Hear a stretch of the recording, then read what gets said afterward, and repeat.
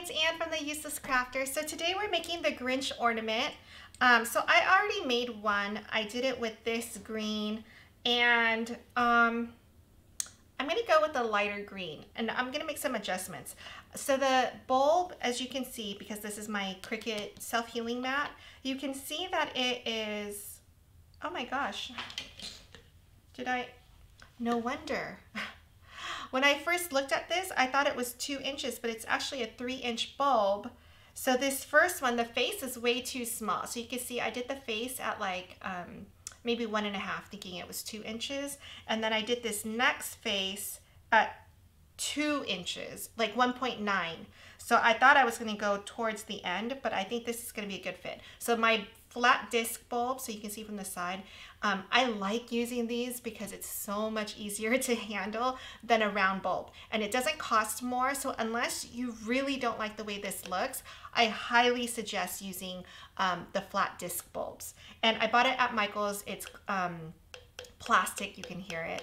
And I normally have lighter brights on, but I feel like it's hard for you to see the Grinch's face if I have the lights on. So that's why it's a little bit darker than what you're used to seeing. But anyway, so I'm gonna show you all the tools. This is the polyacrylic. So it comes in like a little paint can, sort of. So we'll open that up. I'm gonna show you from beginning to end. So here's the bulb. You just wanna pop this out, right? And we'll pop it back in later. This over here, I'm gonna use this little drink tray just to kind of hold my stuff together. It's nice either way. All right, so let's open up this can, which I think, oh here, I'm gonna pop this open. Okay. So the way I do it is I take my little spoon and I pour a little bit in. So here's my scoop, so you can kind of see. I'm pouring it in. And then I just want to make sure, because you can see the color is, it's kind of milky-ish. So you can see if you're getting your whole bulb, right? So you want to make sure that you mix it all the way in. And I'll pour another scoop in just to make sure, because we'll pour it out in the end.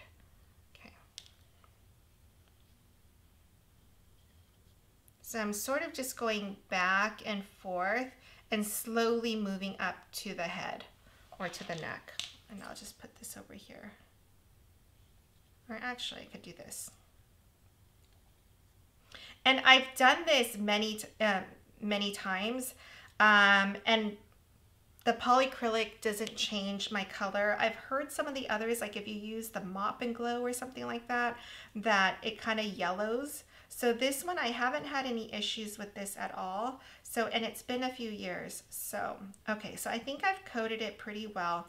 And now I'm just shaking out the excess. And you can see my bulb. It's milky all the way around. I'm also gonna go with a lighter shade of green. So you can see this is my first attempt at the Grinch. I normally like to glitter them, and then I put my daughter's handwriting on it, or a drawing before she was able to write her name, her own like little drawing, and then I give it out to the grandparents. I'm sure no one else wants it. So only the people who really, really want it. I'm not delusional in sending it out to all my friends. Okay, so I'm gonna put that up here. I'm gonna move this to the side before I spill it everywhere. Okay, so let's do that. What you wanna do is, I just have a little piece of paper. I'm going to make it into a little cone so that I can pour my glitter down. Oh, that was not good.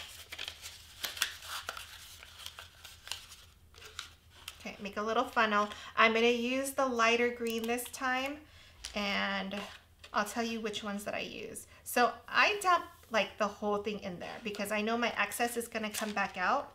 And I'm going to use, I guess I'm gonna take, oh, you know what, I'll use this. Use a little piece of paper to hold it down, and I shake it all over to make sure that it's really coated. And you can see, look how pretty that. So now you can see the difference between the two. I felt like this one was a little bit too dark for me. So, and it depends on your tree and what you're doing with it.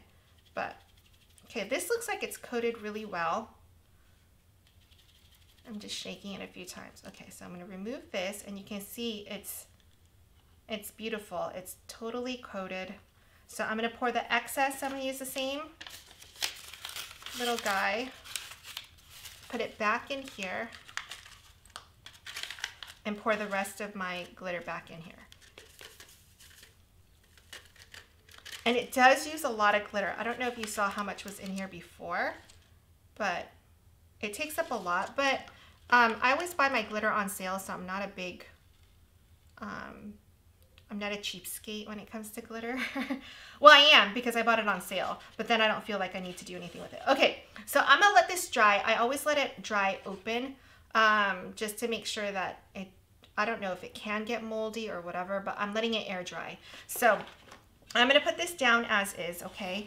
And it's really important to wipe down your ornament before you put your vinyl down, because our hands are so oily that you want to make sure that it sticks. And the face of the Grinch, it is like mainly little thin lines. So I want to make sure that it's grease-free, which is funny because on my next video that I'm going to do, I'll show you in a quick second what it is. They're these little acrylic blanks. They're keychains. And so I don't know if you can see it, but I used a metallic blue, and I had washed my hands before. I don't know what I picked up, but you could see my like grease marks on the blue metallic vinyl. And so I thought, oh my gosh, like if you don't clean your surface each time, you're gonna just bring all these oils to the material. And so no wonder, you know, it'll start to peel up. Okay, so that's drying. In the meantime, let's weed this little guy. So it's just on black vinyl. It's Cricut vinyl. I always buy my stuff in rolls because it's the cheapest. And so this is the Cricut brand. So here we go. Hopefully, yep.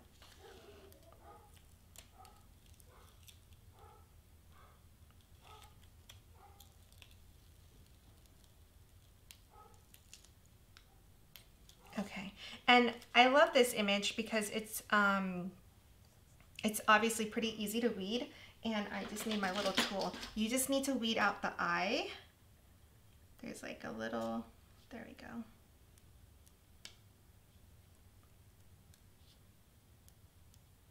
Oh my goodness. It was easy on the last one. Okay, here we go.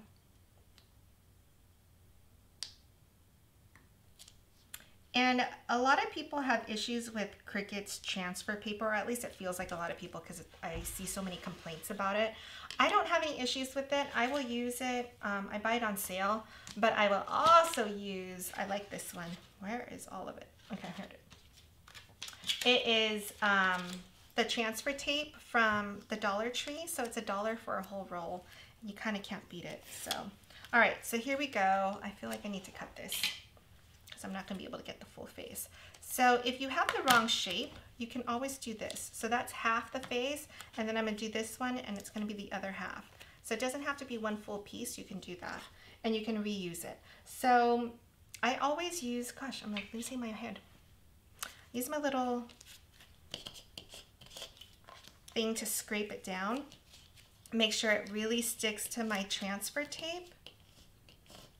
Okay, and when you pull this off, I always want the vinyl facing down, and then you pull off the backing. And when you pull off the backing, I like to pull the backing back onto itself so that you're not fighting with the vinyl to stick down. And see this one, I had problems with this earlier.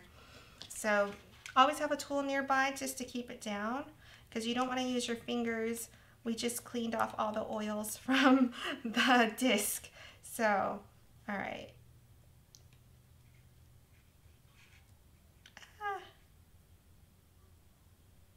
That little piece came up. I'm going to push it back. Oh my gosh. Okay.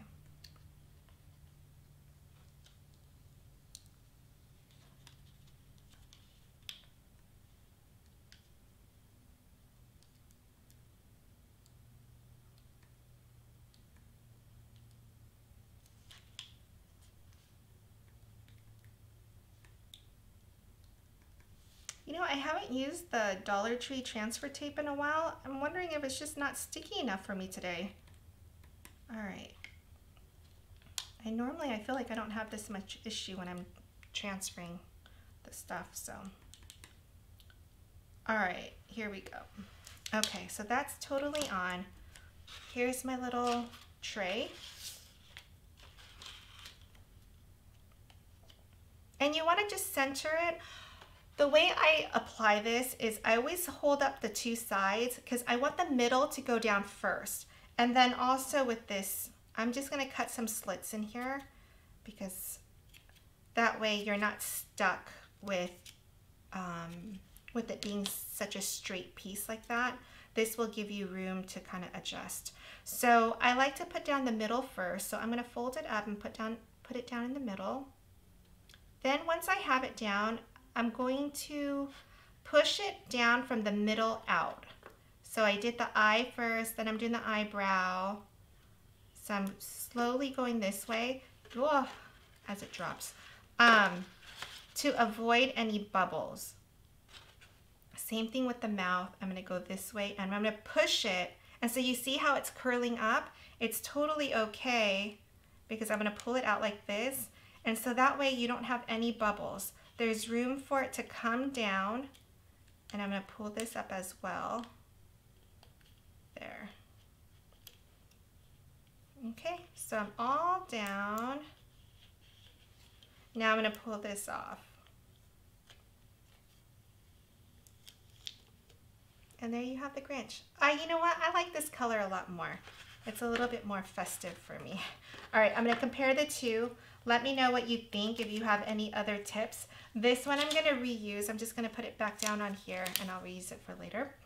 But here are the two. Now I'm gonna let it air dry. So you can see the face on this one is a little bit too small. I did it out, like I said, at 1.5, thinking this was a 2-inch bulb when it's a 3-inch bulb. And so I did 3 inches and this face is 1.9.